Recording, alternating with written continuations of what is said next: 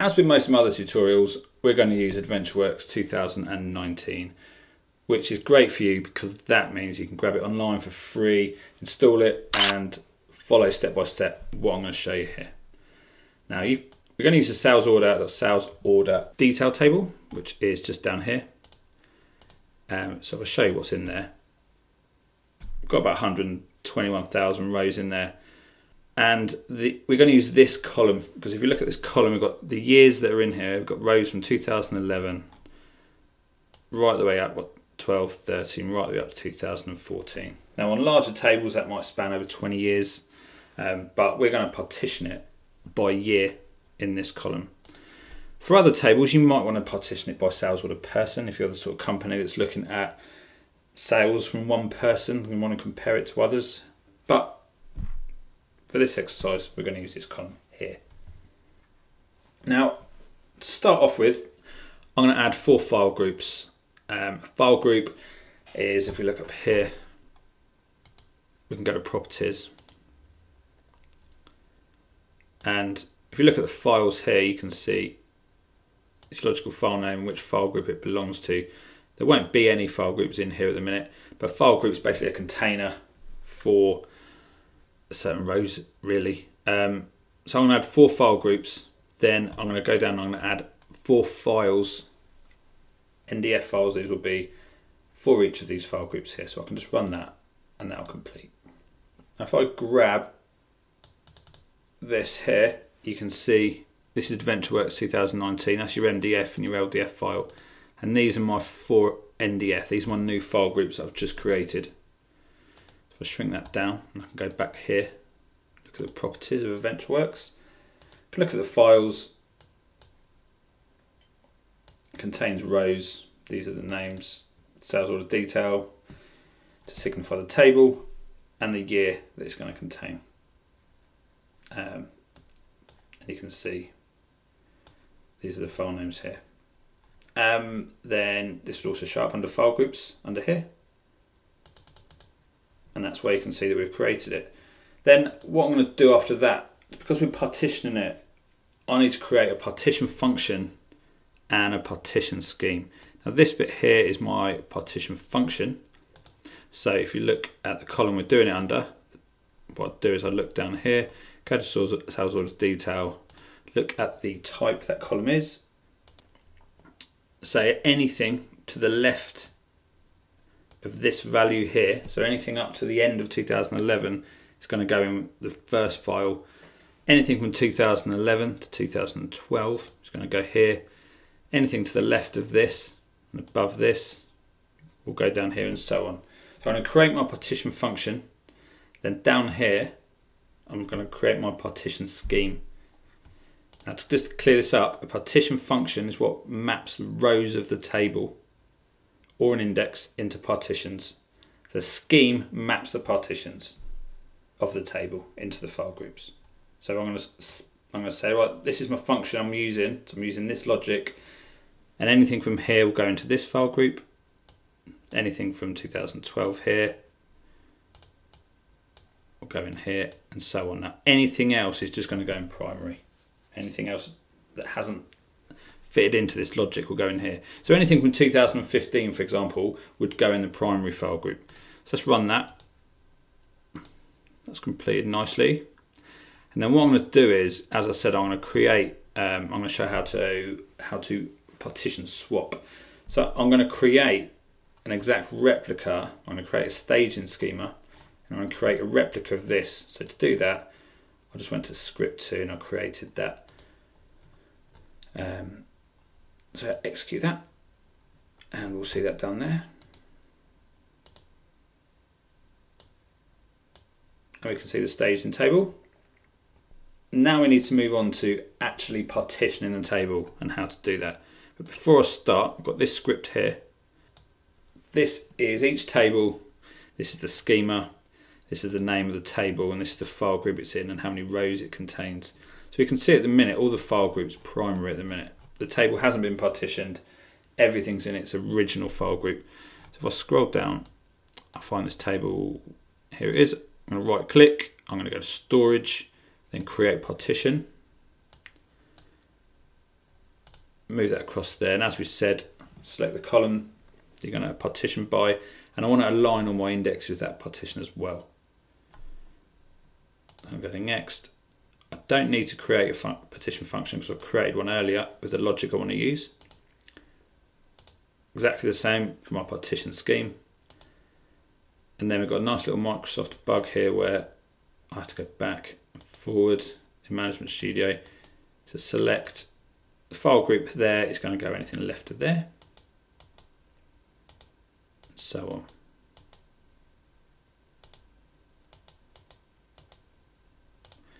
And then anything else is just going to go in primary. So take a look at that a second. Anything left of the end of 2011 is going to go in the 2011 file group. So you've got to think about your logic here. So if someone puts in 2010, it's still going to go in here. If someone puts in 2008, it's still going to go in the 2011 one until you've amended this later on. And likewise, anything from 2015 will go in here. So as the years increase, you probably would need to change this to allow for that, but that's tomorrow's problem. So we'll go across here. I'm going to run this immediately, and we'll finish. Nice and quick, doesn't take too long. I'm going to run this now, and this should be partitioned, so we can see primary file group. And as I get down to the sales order table, we can see it's split out what was once in there into separate file groups. So these, because these are the indexes, so some will be clustered, some won't be. And what I'll do is I'll partition this table as well. I'll pause the video exactly the same as it was 2 minutes ago, so you don't have to see this. I'll just pause it for you. Here we are. I'm clicking next and I'm going to run that.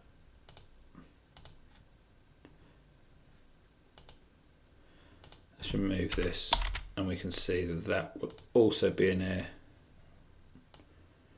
Down the bottom maybe. Oh no, it'd be sales order detail. So you can see the stage in schema here as well with no rows in it. So if you look at partition, let's do partition 2. Got 2, 1, 6, 8, 9 rows in the sales schema. And what I'm going to do is I'm going to switch that to the staging schema. So I'm going to switch that out. So if I look at this, what I've got to do is, because I'm partitioning by this date here, my cluster key or my primary key needs to contain this. So what I'm going to do is I'm going to recreate those indexes. And if you notice how I'm recreating them, specifying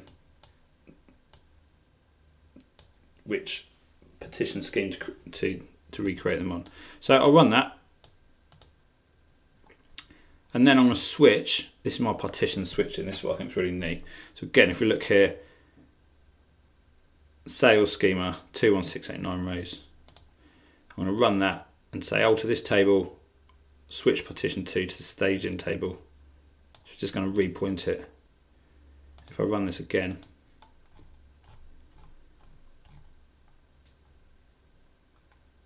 we can see the sales schema has now got none. It's got 0 rows in there. And the staging schema has got 2, 1, 6, 8, 9. So if I wanted, this is the cool bit, you see, now I can go here. If I go up here, it's only got 2012 rows in there because I've switched that partition. I've switched it to another table, it's only got 2012 rows in there. If I did the same to the source table, you'll have everything in there apart from 2012. Just scroll down, so you notice the numbers already dropped. See, 2011 to 2013, down to 14. So I think it's really neat. So what I'll do is I'll switch that back. Actually, I'll switch partition. Let's do partition 3.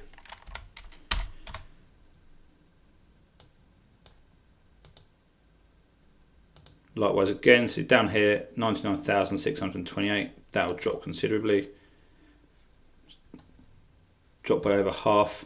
So you've got 2011, and then just 2014, and likewise up here, I've got 2012 and 2013. Now, the other thing I really wanted to show was the truncating tables by partitions. So if I look in here, I can see that it's got 5,716 rows in partition 1. Now what I can do, I can truncate a table by, let's use the staging one actually. Let's go 21689 in partition 2 under the staging schema. So I can truncate just that partition. So that'd be partition 2.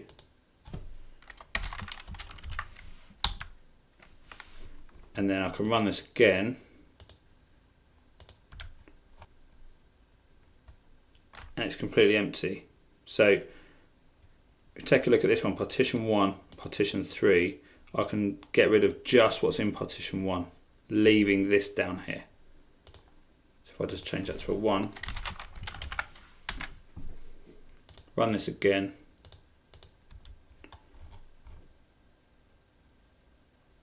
in the staging, well sorry, I did it in the staging schema, so I'll do it in the sales schema.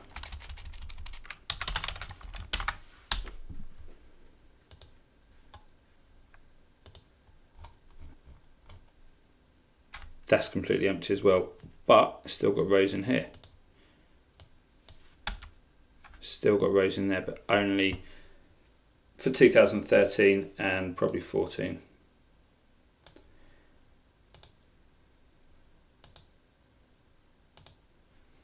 Now what's great here, if you've got any archiving or purging routines, if you've got a huge table here and you can just truncate part of it, or you can switch out part of it into a separate table and archive that off. Or you can, if you've got a lot of reporting and you know some of it isn't needed, you can switch some of that out and just access the part you need. It's great for performance. It's great for administration. The only thing I'll say is limitations of this. I dropped a constraint at the beginning on that table for the purpose of the tutorial, just because staging tables isn't going to have any constraints to check order quantities and stuff in replica tables. So I just got rid of them just for the purpose of the tutorial. But any questions, let me know below. Cheers.